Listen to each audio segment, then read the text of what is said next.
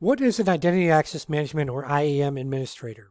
In this video, you're going to learn about the IAM Administrator role in the cybersecurity world. So we'll talk about an overview of the job, different job titles you might see out there, job responsibilities, the salary you can expect for the US, India, and the UK, as well as some general tools that you might be using. And then, do you need a college degree? Do you need certs? Do you need all that stuff? Or is this a type of role that you can just get some skills and go out and actually get?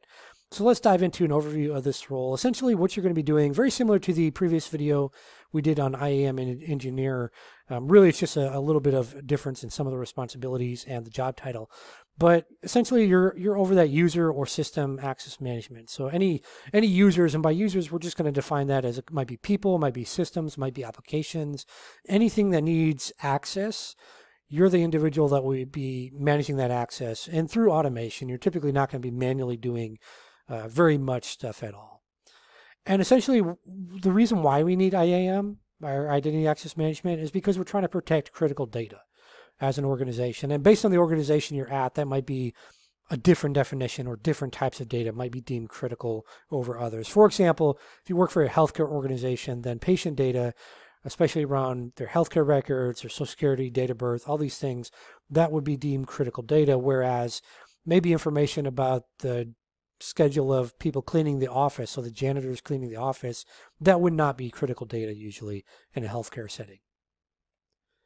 So what about different job titles? Well, identity management specialist, access management engineer, secure identity manager, identity management architect, IAM operations analyst, identity governance specialist. I mean, there's just a ton of different job titles out there for this. I've posted them all below in the description of this video, so you can check those out and go searching online for this particular role. Now, before we dive into job responsibilities, I do want to stress this is a hands-on technical role. This is not something, if you're not strong technically, or if you don't want to do the hands-on hacking type of stuff at the keyboard and all that stuff. If you don't want to do that, this is not a role for you.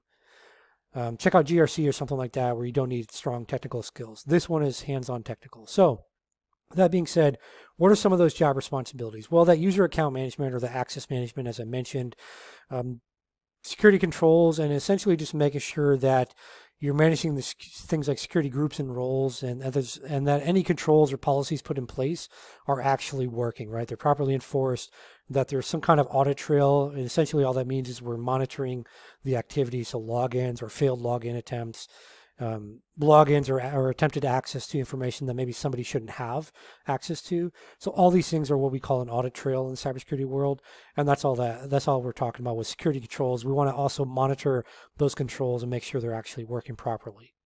Compliance, so making sure that whatever policies or procedures that we have in place are actually compliant with regulations, industry standards, any legal requirements, any contractual requirements, or SLAs or service level agreements.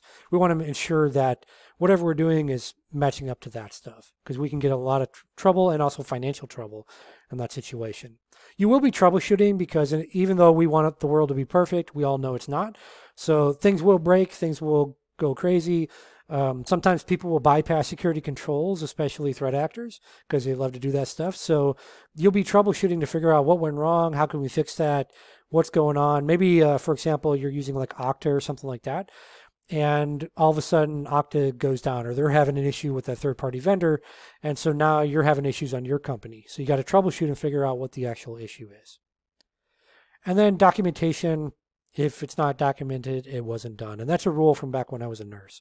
So you're going to be involved in essentially creating and maintaining documentation related to the user accounts and the access management, and the policies and procedures and security controls and all that good stuff. And the good news is a lot of that's automated. So as the data is coming in, it spits out in a lot of these tools, it spits out a report for you, so you don't have to sit there and manually type all this stuff, because we would probably all lose our minds if we had to do that, especially if we look at public cloud environments where we're talking about security there. So it sounds like you're going to be doing a lot of work. So what are you going to be making? Well, here in the US, typically for this role, you're looking at around $72,000 for kind of that more entry level. And by entry level, I mean you've got like maybe a year or two in IT or some other cyber role, and now you're coming into this particular role. This is not usually a totally entry-level role, but there are a few people I know of that were able to get this as their first job. But that being said, and we'll talk about degrees and certs and all that stuff in a minute. That being said, you'll need to be showing like you can actually do some things to get this as an entry-level role. But anyways, 72,000 kind of starting out all the way up into the six figures here in the US. In the UK, around 26,000 all the way up to like 60,000 British pounds. And then in India, averaging around 340,000 all the way up to just under 2 million Indian rupees. So again, all that stuff depends on where you work for, who you work for, what location, your skill set already, how you interview, all these different factors in place there. So what about tools? Well, I mentioned Okta earlier. So there's different identity access management tools you'd be working with. So things like Okta or SailPoint. SailPoint's a very popular one out there. So if you're looking at like getting certs, which we'll talk about in a little bit, you may explore looking at some things like SailPoint or even just going through some of the free training, because that will help you quite a bit on your resume when you're applying for jobs to have those keywords on there. You'll be working with multi-factor authentication. So some of the ones like RSA, Secure ID. You may be working with password managers. LastPass is a very popular one out there. Privileged access management solutions or PAM solutions. CyberArk is one that offers that, one of many. In the cloud environment, you might be working with some of the native solutions in the different environments like AWS or Azure or Google. For example, Google Cloud Identity is a native solution they have built in there. And then anything around Active Directory management. So it might be around Active Directory on-prem or Active Directory up in the cloud. So Azure Active Directory essentially. So a lot of different tools you might be working with. All of these are all around essentially managing that access to different things. Now, what about college degrees and all that good stuff? Well, you don't need one. That's the good news. You don't usually even need one in a job description. I rarely see it as a required. It's usually a nice to have, a preferred.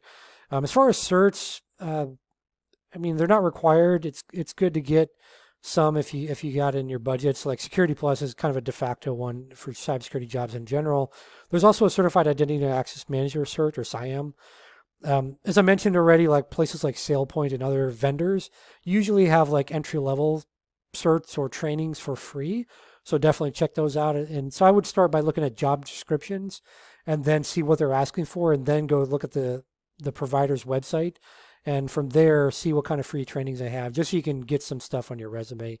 And then as you grow your career, if you want to get more into the managerial level, that's where I would recommend looking at the CISSP, just to check that one out as well. It just helps your career long-term, but it's not one for entry level whatsoever.